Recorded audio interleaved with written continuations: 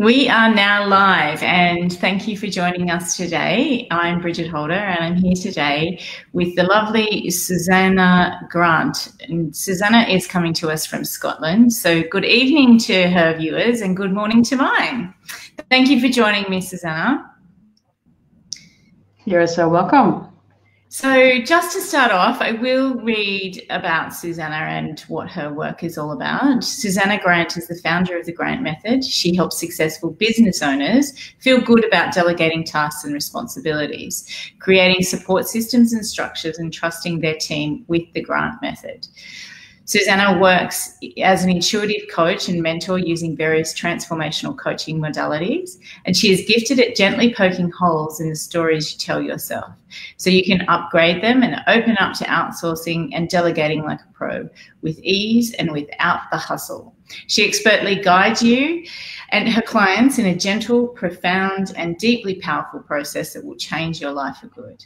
Currently, she resides in the beautiful Aberdeen in Scotland with her family, where she also hosts retreats for those ready to realign, recharge, and the results they want.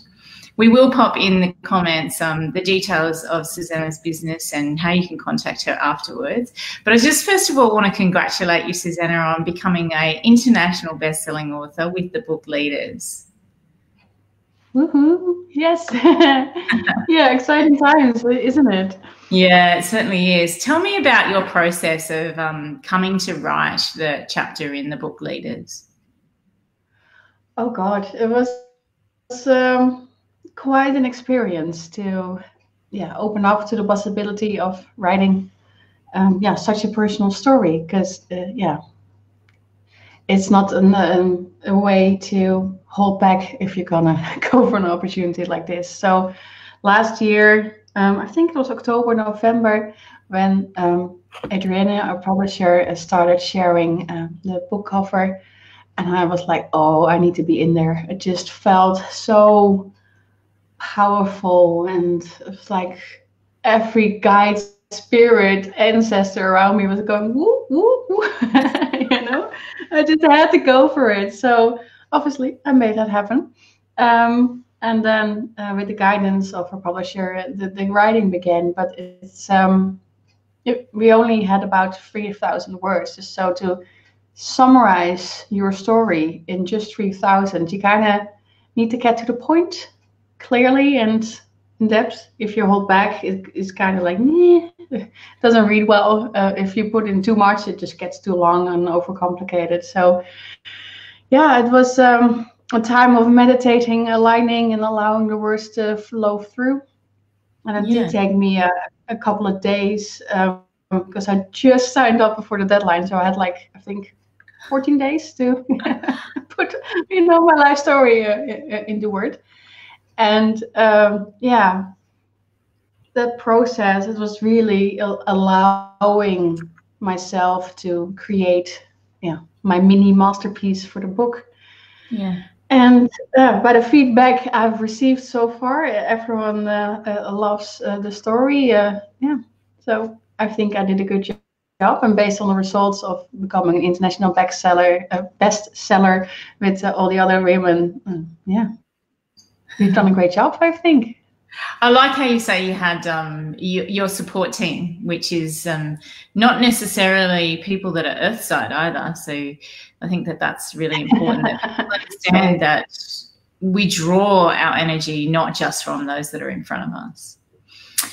Your piece, we're more supported than we believe. Yeah. Your piece is directly related to, and I think the first line in your chapter, forgive me if I'm wrong, is the curse of the 21st century woman. Womanhood, yeah. So it's womanhood, but yes. Womanhood. So can you just talk a bit more about that? Well, the chapter describes my life and many lives from people around me, where we believe to be grown up as an independent woman who needs to be strong and self-sufficient, which on the other side also often automatically means we cut ourselves off from partners, friends, family, the universe, spirit guides, however you call them, or how you relate to other things. And it often results in us completely draining ourselves, whether that's when you have your own business, or as in being in a job, or in motherhood, to allow help in when you're raised as an independent woman. It's often quite challenging. So that's why my work itself is all about outsourcing, but of course it's a much bigger picture of patterns we get taught from a young age of having to be independent, resulting in often burnout, broken up relationships, friends and family you don't see just because you don't have time, because you're always busy, because you have to do everything yourself. Yeah. So we've created a society where, even though you have to do everything yourself, on the other hand, you can't do everything yourself, because one, is often just way too much. So resulting often in working 60, 70, 80 hours a week, whether that's in a job or a job and at home, to maintain a household as well. And on top of that, the clients I work with also want to connect with that deeper side of themselves. So their spiritual side, maybe they want to go do more yoga, do retreats, walk into nature. And because they're so busy with being independent, which we are, taught to be, there's no space for that deeper connection with themselves, which, don't know if you've ever been there, but it can be very soul destroying if there's just so much going on and you just can't connect to that bit of yourself you're looking for. So that's what my chapter is about, my journey, my vision, and how it now comes together in my work that way. Yeah, you talk about some of the bumps in the road in your journey, and one of the significant ones that stood out to me was your miscarriage, but the fact that she had been with you for quite some time before you actually fell pregnant with her. Yeah, that was a challenging experience. Yeah, so for those of you who haven't read my chapter, I describe the fact how our daughter Reagan came through in, I think, 2012. And because I'm so connected and I feel a lot of energy, and are able to receive the guidance that I get from around, she managed to basically orchestrate me and my husband to come together and start our family, because that literally happened in months, a year time, how everything fell together. It was absolutely beautiful. But once we became pregnant of her, 4 weeks later, I think it was, so that would have been around 8 weeks pregnant, she left. And that was absolutely shocking, because of that almost a year at that time process of her, communicating with me, communicating with my husband, getting us to come together, to work together, to, start that life together. And then she was gone. Yeah. And that was a tough one to swallow, as I think many women can relate to. But long story short, that put me even further on the path on everything what I'm doing now, because of the healing it required, the upcoming years with motherhood and everything that brought. So as challenging as it was also very rewarding long term. But at the time, you should not have said that to me. That it's gonna be okay. Yeah, that's the difficult part, isn't it? That you can't see the tree for the woods when you're actually in that devastation that something like that would bring. I've just never heard before that the child was with you before the actual conception part took place. So I was really interested to know, how that impacted your work. And you can clearly see that you actually bring that in now to help others, not just with the miscarriage type of scenario, with any type of scenario where you have that stumbling block. Because if I was to look into my past, I could actually see where these historical events are connected to people who are on Earth side. So I think that that's something that really profoundly touched me when I was reading your story. Another part that connected with me, and I'm quite sure that it connects with a lot of women, is the struggle that you had when you became a mother, when you actually did bring somebody Earth side. Can you talk a bit more about that for us? Well, the way I describe it in my book is that with my first, I didn't mind being a mother, but the energy that I felt, it was like there was like chains around my neck that just pulled me to the earth, like I was literally chained to the earth. And it had nothing per se to do with my daughter or a relationship with me. I just felt that energy, that presence, just like I was stuck. I couldn't move. I couldn't breathe. And at that time, I was like, oh my God, here is that period of a year and a half of Reagan going through. And then my daughter, who's now turning 6 in May, actually. And then you've got that dense, heavy energy around you. What are you supposed to do with that? Yeah. And hindsight, of course, a wonderful thing. I tapped in to a lot of bit of sacred information of the women who walked this earth before me. And what came through at the time was their wounds, their pain, the literally being bind to the earth. Because if you know more about witch trials, and there were actually women with chains to the ground, so that I felt that way. It was probably somehow, being an empath, I picked up on those energies and vibrations. But at the time, of course, when you're in the middle of it, it doesn't always necessarily make sense.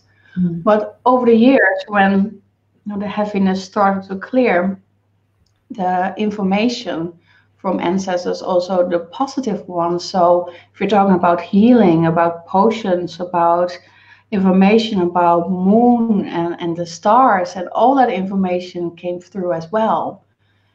So it was just my willingness to move through the pain, to actually see what was underneath. It was just that whole ancestral support team being there for me. But because at the time I didn't know yet how, I could just pick up on the pain, on the heaviness. Mm. So that on its own was another journey, which I really talk about in a chapter, because that's what the angle is of the chapter, because I can talk about this for days and days if you would let me. But yeah, it's just once you learn to connect with yourself on that bit where intuition just wars, and where you allow yourself to be supported, where you still can be your independent individual, yet when the universe, your partner, your friends, your family are allowed to have your back, then we can we can move mountains. Then anything is possible. Yeah. But it's that shift I help my clients make, whether it's in business or their personal life. Mm. And that's what I try to bring across with the chapter. Yeah, and you do say in your chapter that you want everyone, I wrote it down, you want everyone to be able to give themselves the permission to feel good. Yes. Yeah. So how does it look when somebody works with you? How does that look? How does that look for the client? Well, obviously it depends on what they come to me for. Because with the business, it's when a woman, I do remember mainly women, so for this example, let's stick with that. They're burnt out, they're overwhelmed. They may have had a recent health scare, or someone they loved to them got hurt or passed away, and they just know that there's more to life than work. but they just don't know how to make that change because, they've been doing this for 20, 30, 40 years this way.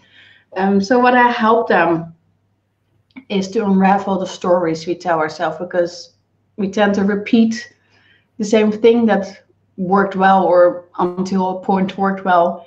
So if you're talking about someone who has their own business, they're ready to start outsourcing to allow help in. We start with the most urgent matter. So say she is completely overwhelmed. So the first step we do is help her get clarity. When you work with me, I've got my spirit team, guides, whoever is available with me. So any questions I ask the client are coming straight from the divine. Even I say sometimes, I don't know why I'm supposed to ask you this. It may sound a bit weird, but then I answer the question anyway. So that creates a space where the client can create a massive transformation, because it comes all from our higher self, through me as a vessel, creating that shift they're looking for. And that's because, if you do that co-creation and have that intention of shifting all those patterns, is absolutely powerful stuff. And on the practical side, I am personally really technical. So what I also help with my clients is getting systems in place, get the workflow in order, things that don't belong in the business, we get rid of it. So we create a space where the client can work less, achieve more by being in flow and making decisions from the intuition, from the heart, from the aligned energy, rather from fear and old structures that maybe don't even belong to us because it's from parents, the ancestors, cultural beliefs, etc. So we really go back to a place where the client is completely aligned and moves from that point. And once you manage to get that alignment, like I said earlier, you can absolutely move mountains in a matter of a week. In the process, because you're connected to the energy of where the world is made of, you also avoid burnt out, overwhelm, etc. But it's just learning that new bit, exploring that side of yourself that's my clients want to but never done, and that's where I come in. Okay, that sounds great. I mean, you're really going through a process where it's not only you helping them. Yeah, exactly. It's creating that support team and whatever the client it is that needs, because like I said, it depends on where they're at and what they're coming from. It starts with the business, but it often also translates to them. For example, if they're married with their husband or their wife, to allow them to support them, because there's often some friction there as well because of beliefs. Like, I have to do everything by myself, so therefore my partner is never there for me. Yeah. So it is bigger picture. And the simple idea of somebody else looking in and being able to help with that. But I really like that you bring your team with you. So that's a really nice way to work with people. How can people get in contact with you, Susanne, if they're interested in working with you? Well, the easiest way is I'm either on LinkedIn or on Facebook. So if you're watching this live, feel free to send me a friend request and pop me a message, and we can have a chat, see how I can help you. I do obviously the business coaching, what I just described, but if you don't have a business but it deeply resonates, I also provide private support. So if you're called, make sure to reach out and we can help you explore this new side of yourself. And where to now with leaders? I mean, do you have some, I think you have some publicity type of gigs up your sleeves that you've got coming up? I'm currently working with a few journalists on releasing a couple of articles here locally. So it's work in progress, so I can't share anything yet, but it's exciting times ahead, that's for sure. And we will pop the links to purchase leaders in the comments as well if you would like to grab your hands on that book. It is coming out in paperback. I think that's 2 to 3 weeks away. It is, yes. Yeah, so it'd be nice to have a book on the shelf that's actually got you in it, hey? Mm-hmm. You can just actually place it in a bag, you know. No. What's that book there? Yeah. Oh, dear. Well, it's been lovely chatting with you today. Is there anything that we haven't covered that you would like to share?